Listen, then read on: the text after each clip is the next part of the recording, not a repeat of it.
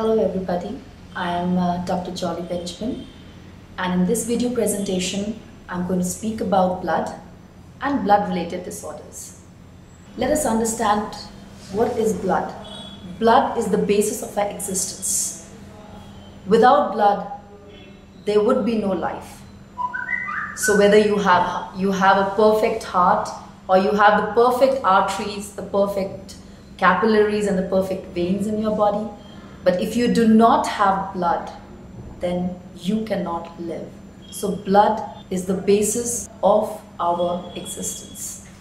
Blood flows through your capillaries, through the veins, through the arteries, and finally to the heart, from where it is pumped to various organs of your body where it is needed. What are the main functions of blood?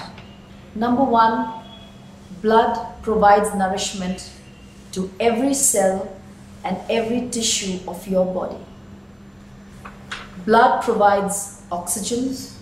It detoxifies your body by taking out carbon dioxide from various tissues and cells of your body and giving them to the lungs, from where you expire it out.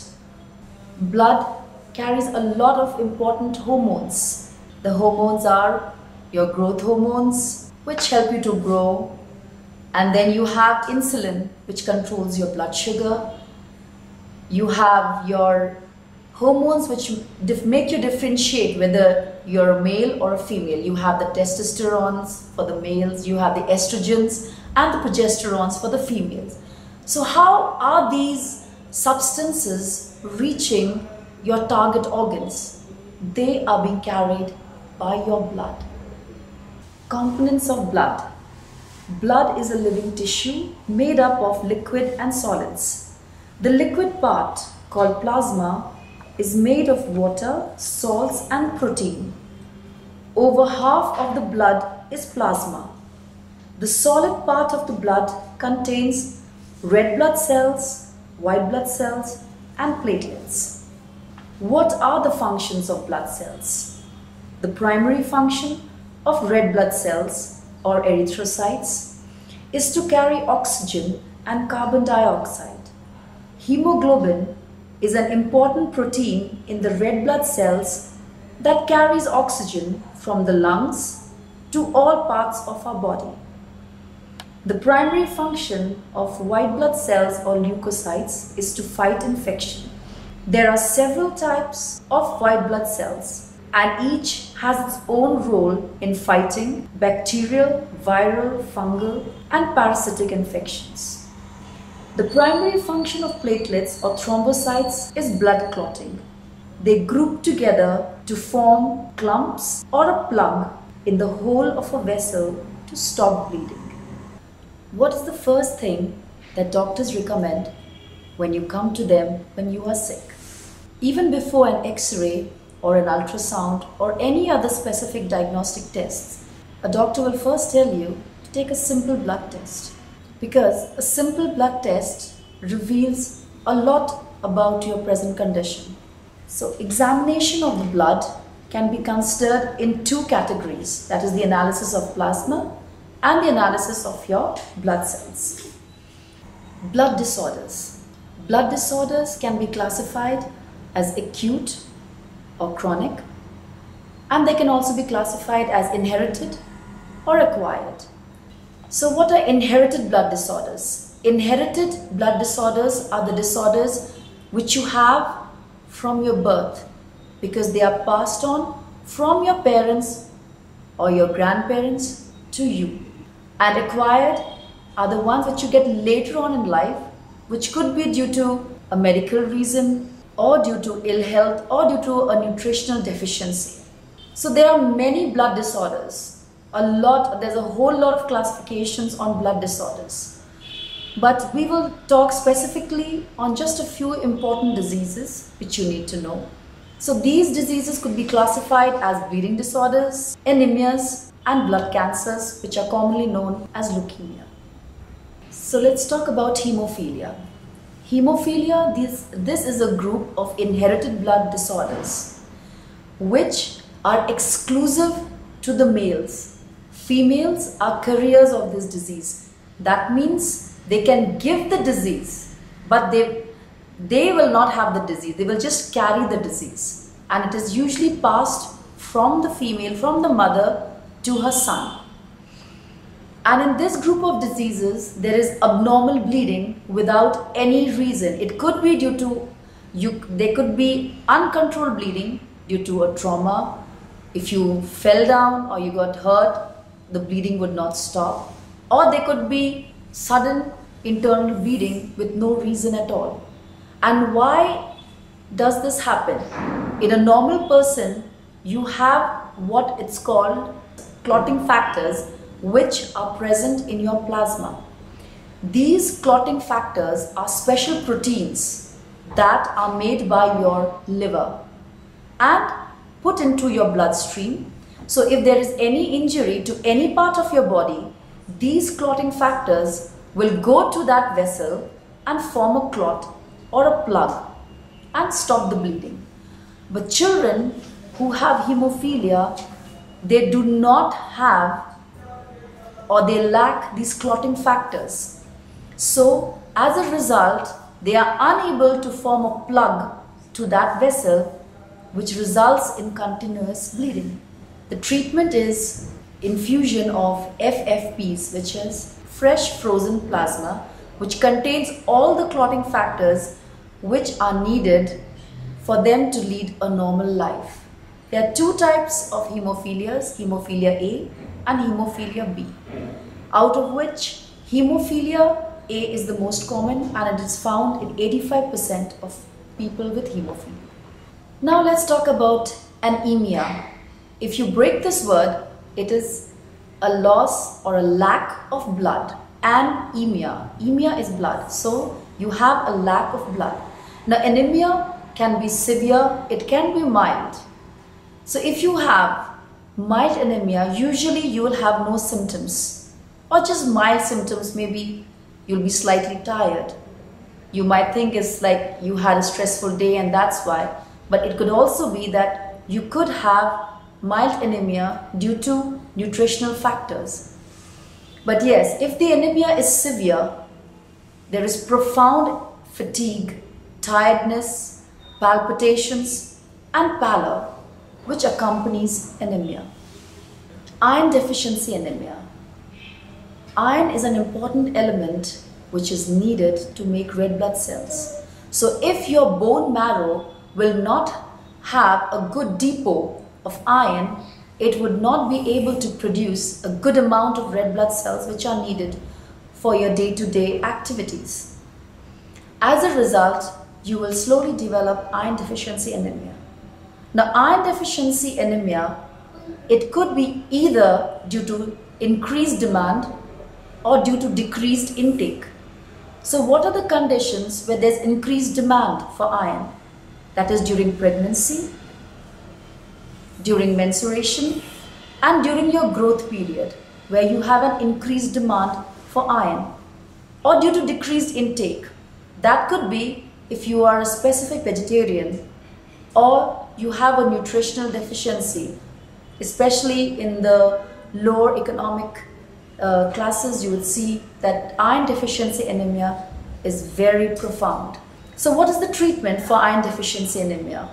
You're usually given iron supplements for a period of 3 months, after which your hemoglobin level is again checked, and if it is there, if the hemoglobin level reaches the specific requirement, then you are given iron supplements for the next 3 months so that you have a good depot of iron stores in your body.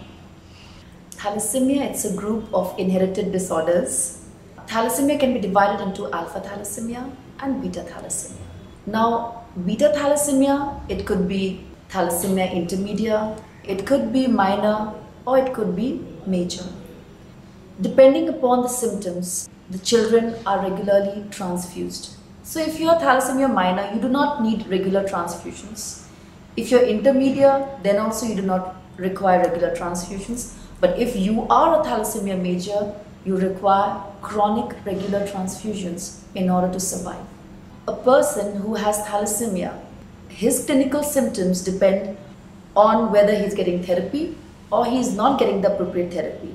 So if a child is getting regular transfusions, then he has complications of iron overload, for which chelation therapy is a must. And if a child is not getting transfusions, then of course he has a very severe, profound anemia, which later on leads to death. Sickle cell anemia. This is a genetic condition which mostly affects African Americans. In this anemia, periodically the red blood cells will change their shape. Normally red blood cells are oval or round in shape, but in sickle cell they take the shape of a sickle, like a crescent, like a crescent moon. They take the shape, and what does this cause? It causes blockage of the vessels, which leads to painful crisis. People who get this when they have these pain crises, they are in severe pain, and the usual treatment is blood transfusions. Now, what can trigger the cells to sickle? It could be stress, or it could be a medication, or it could even be a food. There's a special beans which are known as fava beans, which can cause sickling of red blood cells. And then there's a very interesting fact to know that people who have sickle cell anemia are protected from malaria. Those people who have sickle cell anemia will not have malaria. Lymphomas. This is a form of blood cancer in which the cancer develops in the lymphatic system. There are two main kinds of lymphomas which are very common. One is Hodgkin's lymphoma and the other is non-Hodgkin's lymphoma. Then we come to leukemias. Leukemias, it's also a form of blood cancer. Now what happens in leukemias? It's blood cancer. Like what do you have in your bone marrow? You have red blood cells and white blood cells. Like everything grows and multiplies in proportion. But in leukemia what happens? Just one particular group of cells will multiply so much that they will not give the other cells a chance to grow and divide. And usually it happens mostly with white blood cells. Like what happens? These white blood cells become dominant and they will keep multiplying in the bone marrow.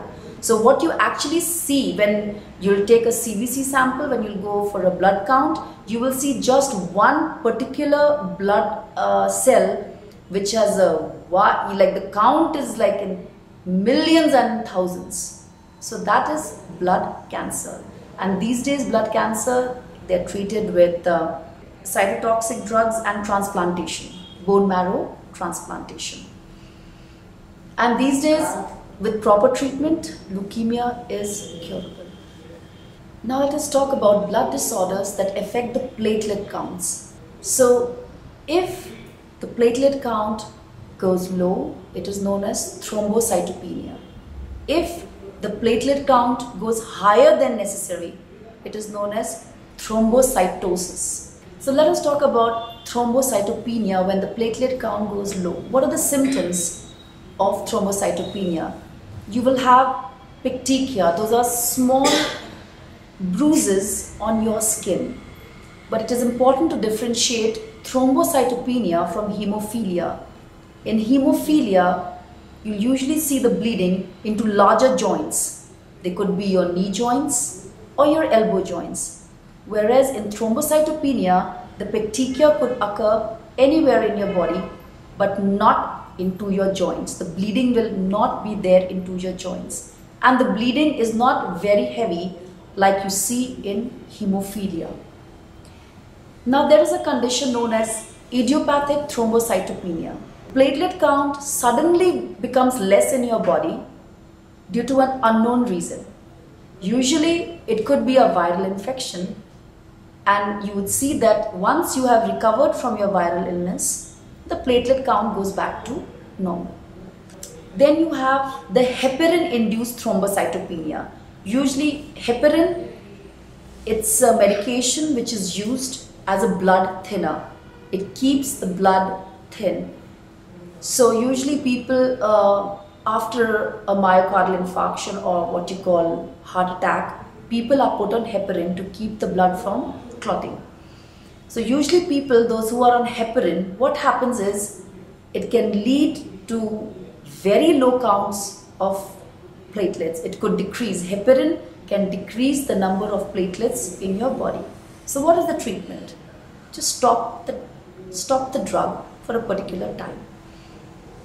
Now we'll talk about a condition which is known as DIC or disseminated intravascular coagulopathy. Now what happens in this? If a person has a severe infection or sepsis, so what happens in this process is that your clotting factors are all used up. So now once all the clotting factors are used up, so the body is unable to prevent bleeding. So in this, the body of the person will bleed from everywhere, and then after that, once the person reaches the last stage of DIC, then he cannot be saved. No matter whatever transfusions you give him of fresh frozen plasmas. So the treatment is usually in the first initial stage where you give the patient fresh frozen plasma to prevent him going into the dissemination intravascular coagulopathy. Bloodborne diseases. Now these are diseases which are spread by direct or indirect contamination of blood. So there are the most classic examples of bloodborne diseases are HIV and hepatitis. There are also vector-borne diseases. Now these are diseases which are not spread directly by contamination of blood, but by an insect. And the most classic example is malaria. Like when the malarial mosquito bites somebody, then it is transmitted, the infection is transmitted through the blood. And then you have bloodborne diseases which are spread through sexual contact and intravenous drug abuse. And that is why when people, those who are on regular transfusions or those who require blood, the blood undergoes screening. What does screening do? It screens the blood for major infections like HIV and hepatitis B. So now, how can we prevent blood-related disorders? Number one, which is most important, is to undergo a blood test before marriage to understand the hereditary factors by learning about symptoms of certain diseases, and last but not the least, listening to the advice of your doctor and changing your lifestyle.